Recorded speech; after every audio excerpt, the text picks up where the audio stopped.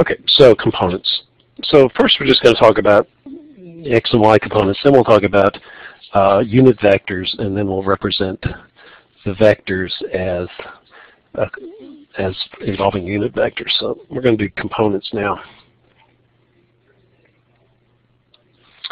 So here's my axis, and here is my other axis. Here is my vector. I'll do it in the first quadrant right now of the coordinate space. So this is the X direction, this is the Y direction. And we said earlier that you can specify the magnitude of the vector. So I'll say vector A magnitude is 15 units of something. Units, I'll just say units. And the direction is 50 degrees relative to positive X axis. So because it doesn't matter how I get from this point to this point, what I'm interested in is the resultant vector, which in this case I'm going to call A, is the resultant vector. So I can represent that as a vector which has components, and you can do the components relative to any axis. In this case, we have a horizontal and vertical axis, and that makes the most sense. So I could represent the resultant vector here by taking a vector in the X direction far enough so that it comes even with this, and then have another vector which then goes vertically. And so if I look at this, I'm going to call this the X component. No, actually, let's call it some other number. Let's just call it a vector. We'll call this vector B. This is the one from the origin here horizontally, and you have vector C, which goes that direction, and you have vector A.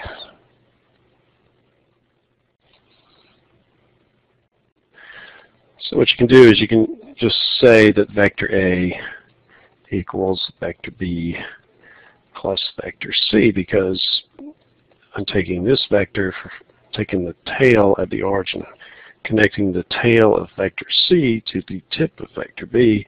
Those two together give me a vector, resultant vector from the origin to here. And so what we can do is we can say that the magnitude, let's put this as a magnitude, we'll say the magnitude of vector B, which is in the X direction, is, we'll call that the X component of vector A. So we use A, which is a representation of vector A. We use a subscript which shows the direction. So the direction of this component is determined by this. This one is determined graphically, that it's horizontal. Likewise, you can say that the magnitude of vector C, we're going to call that a special name. We're going to call that A sub Y. So this vector is the X component of vector A, and this is the Y component of vector A. And we can say that if we add these two components together, then, and represent them by these little letters, just to keep things straight, that the addition of this vector and this vector give you the resultant vector, the original vector. And so by doing that, it just makes it easy. It's another way of specifying the direction without using an angle. So the way you would calculate these values, the X and Y components of the vector, is by just using right triangle geometry. So this is right angle, this is the two sides, this is hypotenuse, and this is the angle, theta. Theta equals 50 degrees relative to the x-axis. So the X component of vector A is equal to the magnitude of A, which is the length of the hypotenuse, times the cosine of 50 degrees, because that's the adjacent side. So for our particular example, the magnitude of vector A is 15 units times the cosine of 50 degrees. Make sure you're using theta or degrees in your calculator. Okay, I am. So you get 15 times the cosine 50 degrees, and it's 9.64, rounded off to 2 decimal points. So a sub x, the x component is 9.64 units, whatever the units are.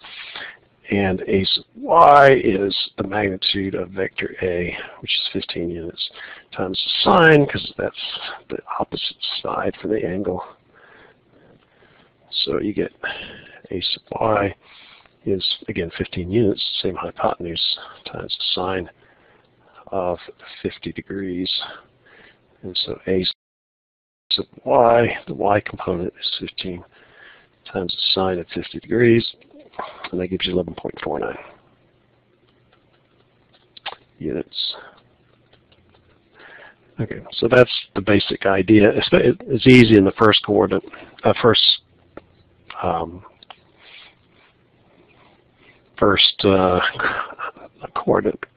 quadrant.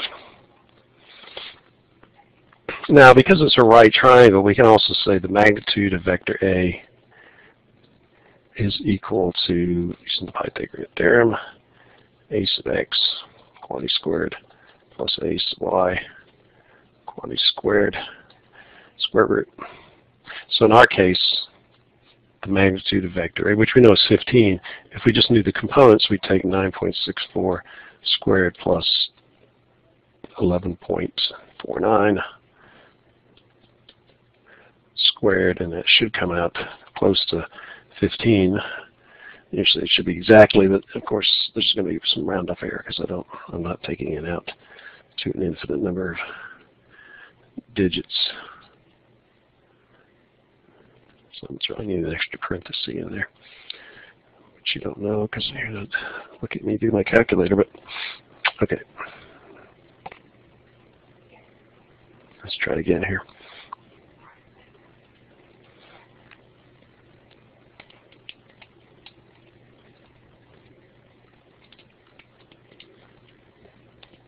So I get 14.998, which of course is not exactly, but again, so that's, if you have the magnitude and direction, you can find the components. If you don't have the components, you can find the magnitude and direction. In the other one, the angle theta would be equal to the inverse tangent of a sub y over a sub x. Again, that's just using the definition of the tangent.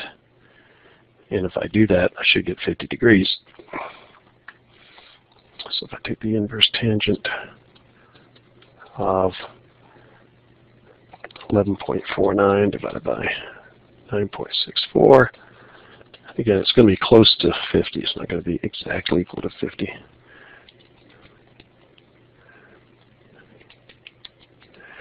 And I get 50.004.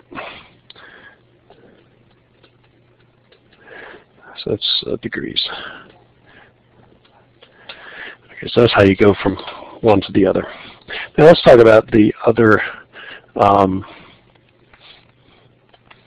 quadrants. How do you handle that? It all depends upon where you define your angle of the relative to. If you define your angle of the direction of the vector with respect to the x-axis, then you don't have to do anything different. The signs will all be taken care of. So let's say this is equal to, I'll say theta is equal to 127 degrees relative to the positive x-axis. But I could also define this relative to the negative x-axis. So let's say that is 53 degrees, I think. If you add those two together, you should get 180. So for the red case, the x component is going to be equal to the magnitude of vector A times the cosine of theta, 15, times cosine of 127 degrees, and let's see what we get. 15 times cosine of 127 degrees, and I get negative 9.03. So you see I get a negative number, and that makes sense because if I take this vector and I break it up into two components, the x component and the y component, you can see the x component is pointing to the left, whereas positive x is towards the right. So that shows that that is the correct sign. Now, a sub y is going to be magnitude of vector A times the sine of theta, which is 15 units times the sine of 127 degrees, and you get a positive number, 15 times the sine of 127 degrees, and you get positive 11.9, actually 98, if you round up, 98 units. And that makes sense because this is a sub y, this is a sub x, so this is a positive vector because it's going in the same direction as positive y direction. Okay, so that's fine. Now, how do you do it if you're defining your angle with respect to the x-axis? Well, in this case, you've got a right triangle, which makes it easier from a geometry standpoint. Here, we didn't have, if we use this angle, we don't have a right triangle. We have like a, what do we have? We don't have a right triangle. Okay, but if I define this as my one side and this is the other, it becomes a right triangle in this quadrant. The problem is it's always going to give us positive values for these when you're talking about right triangles. So you have to look at the configuration of where you are and how the components are going to, what the directions are going to be. So from a blue perspective, I would say a sub x. X is the adjacent side to this 53 degrees. So this is the angle, this is the adjacent side, that's the opposite side. So what I would have to do is I'd have to consciously say, oh, because this is pointing to the left, it's negative. You have to put the negative sign in there. So you'd have negative 15, well, negative the magnitude of vector A times the cosine of 53 degrees. So so keep your negative sign, 15 units, times the cosine of 53 degrees. And so what do we got? Negative 15 times the cosine of 53 degrees, you get negative 9.03 units. So that's the x component. And then the y component, because it's pointing upward for this vector, then it's going to be positive absolute value of the magnitude of vector A times the sine 53 degrees sine, because it's the opposite side from the angle. So a sub y is going to be positive 15 units times the sine of 53 degrees, and a sub y therefore is equal to 15 times the sine of 53 degrees. This is my calculator, and I get 11.98, positive 11.98 units. So you can see I get exactly the same numbers and I get the same signs. Normally you would define the angle relative to one of these closer axes. Now if you define the angle in this direction, what you would do here is you would, instead of using this as your right triangle, you would use, let me use some other color. Well, I guess I'm going to change the color here in a second. So you'd have that as a sub y, and this is a sub x. Make this a little longer, I guess.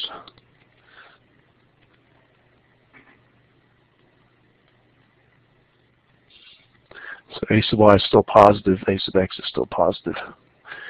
This is 37 degrees. 53 plus 37 is 90.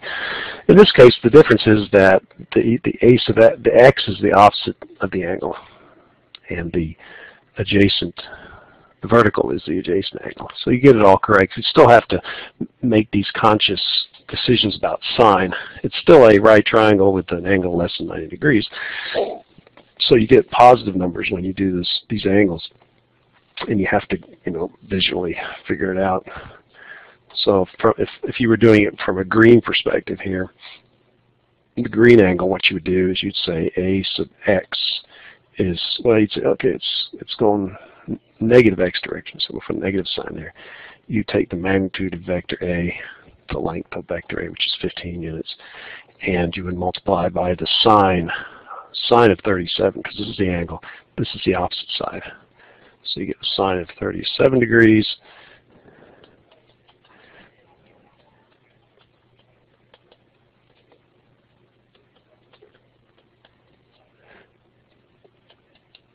And you'll get negative 9.03, same answer. A sub y is going to be positive because it's going up this way. It's going the same direction as positive y direction. Magnitude of vector A times cosine of 37. I'm using cosine because the vertical component is the adjacent side to the angle. So that's going to be 15 units times the cosine of 37 degrees. And you plug that in there, and you'll get positive 11.98 units. So you get the same answer no matter which way you do it. No matter which angle you do it relative to whichever coordinate system, you just have to look at the diagram and figure out whether it's positive or negative. If you do your angle relative to the positive x-axis, then you don't have to worry about signs, or you don't have to worry about, the sign will come out naturally. Okay, so I think that's pretty much it. Oh, one additional thing.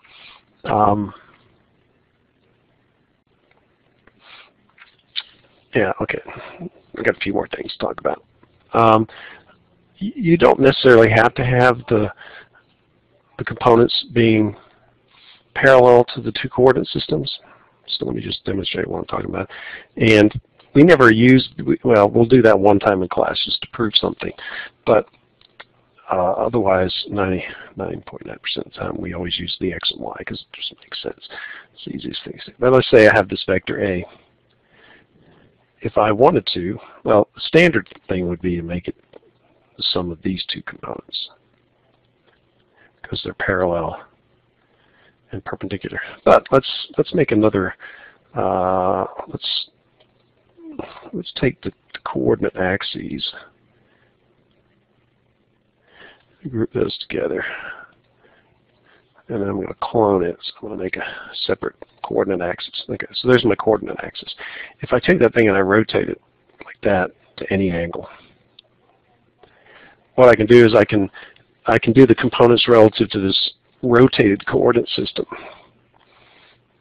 So I could break this original vector here up into a vector along this coordinate axis, which is rotated relative to the x and y, and then this would be the y component relative to what I could call this.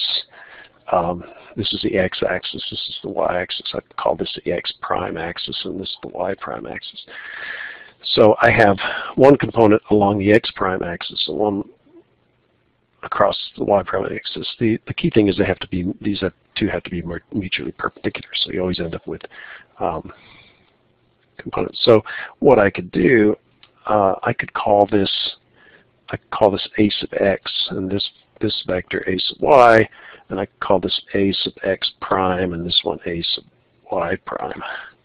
And so this vector plus that vector goes to there, and this vector plus that vector goes to the same point, and so it's the same thing. It's saying, yeah.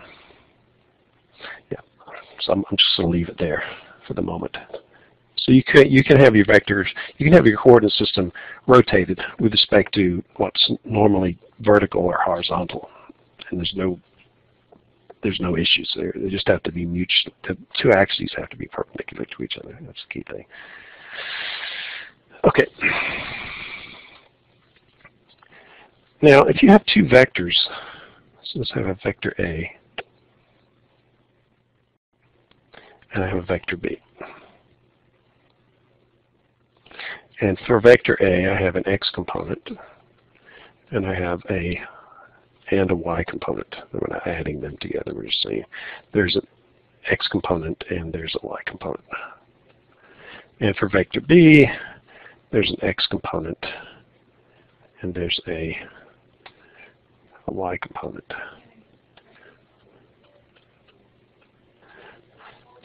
So the resultant vector, let's say the resultant vector is the sum of these two vectors.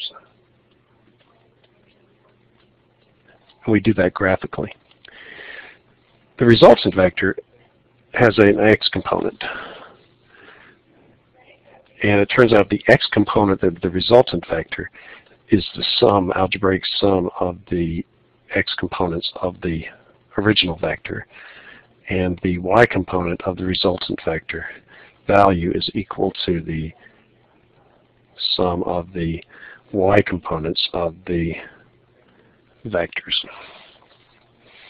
So to find the resultant vector, a lot of times what you do of a two, this is normally the way we do it in calculus, is we take the original vectors, A and B, we use geometry to calculate the values of the components. We add the components together to get the x and y components of the resultant vector, and then you can find the magnitude of the resultant vector by, again, using the Pythagorean theorem. You add the sum of the squares of the resultant vector, the components of the resultant vector, and the angle is going to be the inverse tangent of the ratio of r sub y over r sub x. So we break it up into components, add the components, and then reconstruct the resultant. So what's going on here graphically? Let me just show you how this thing works graphically.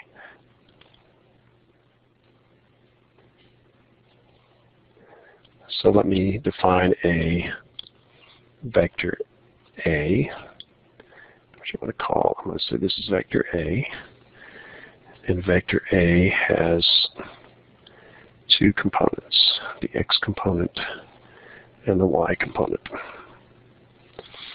Then you have vector B, which I'm going to put right here. And vector B has an x component, which is positive, and then that y component, which is negative. Now, what we showed earlier was just looking at the original vectors and doing it graphically. All we have to do A plus B is we take vector A, we add on vector B, and the resultant vector is whatever, it's all vector R. So this is vector R. This is vector A. This is vector B. So vector A plus vector B is the resultant. Now, if we take the x component of vector A and we add the x component of vector B, you get this. So let me use blue again, but actually I'm going to use black, but I'm going to change the color of that vector here. So, okay, I'll change that to blue.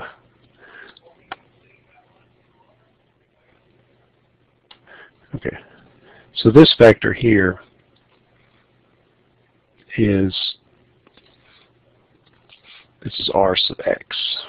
That's the x component of vector A plus the x component of vector, so the x component of vector A, which is this thing, plus the x component of vector B, that added together gives me the x component of the resultant vector. If I do it from y perspective, I take this vector and I add this vector.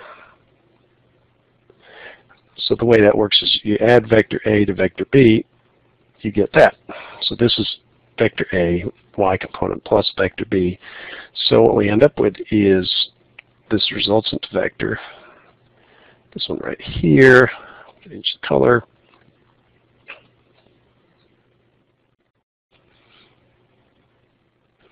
Okay, vector A, y component plus vector B, that gives me the x component, or the y component of vector B. So that's, I'm going to put that right there, move this back over to here, move this one over to, not that one, this one back to here.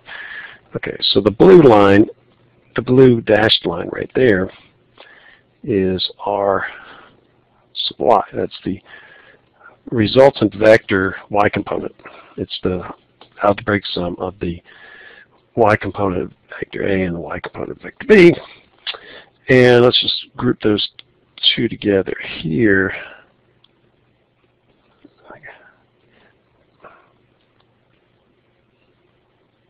Put that together. It's one thing. Okay, put this back, put the x's back.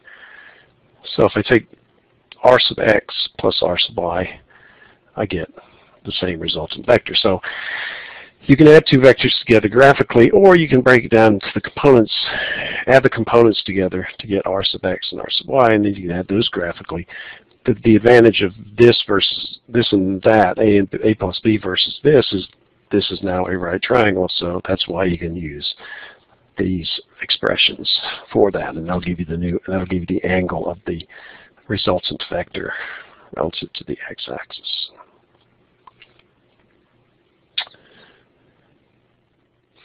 And if you have more than two vectors, you just do the same thing. You just,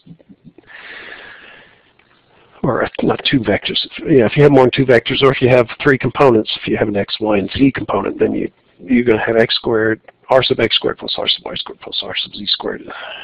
The angle is a little bit more problematic because you got to decide where you're going to define. You got to define two angles instead of one angle.